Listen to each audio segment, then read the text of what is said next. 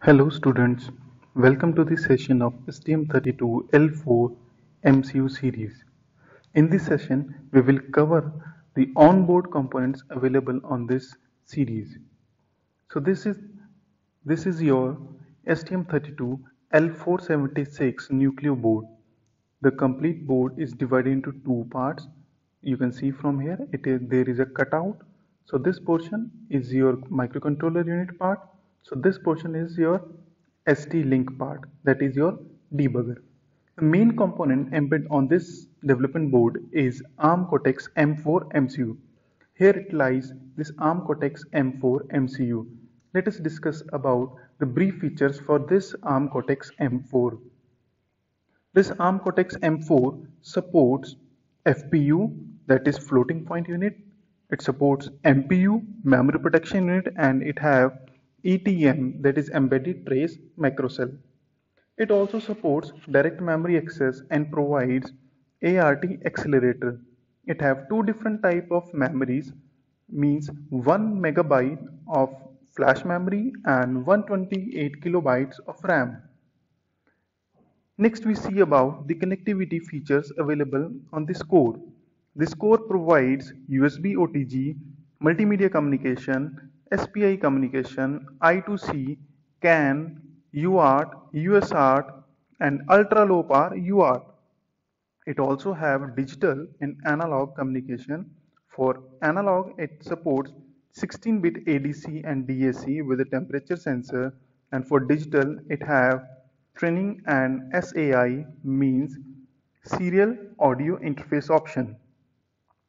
The core supports 114 IOs for touch sensing controller, and it have 17 different type of the timers depending upon their bits and their modes. So depending upon that, it have two ultra low power timers, seven 16-bit timers and two 32-bit timers and two 16-bit advanced motor control timers.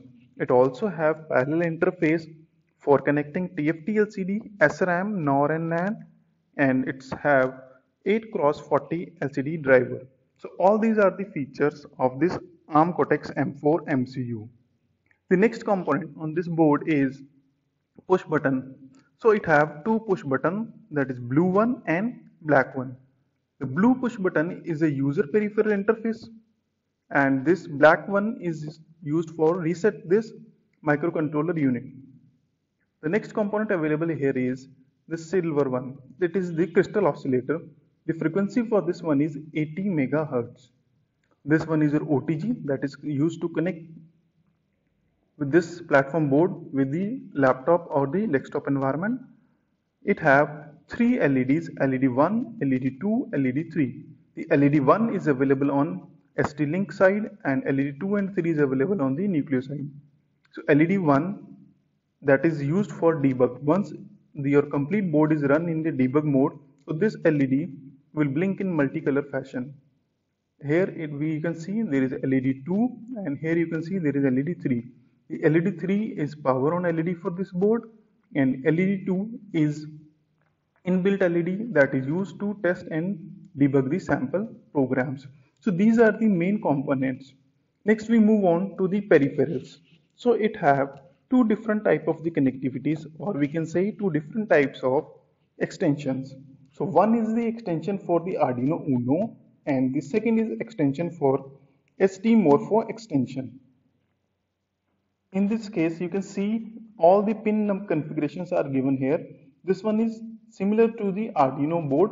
So you can embed your Arduino Uno over here and you can interface it with this STM32 Nucleo board. Here this portion is used as a power, analog pins from A0 to A5, digital pins are there, UART, SPI, I2C, all portions are available over here. So these all are the jumpers that are used for connecting the different parts.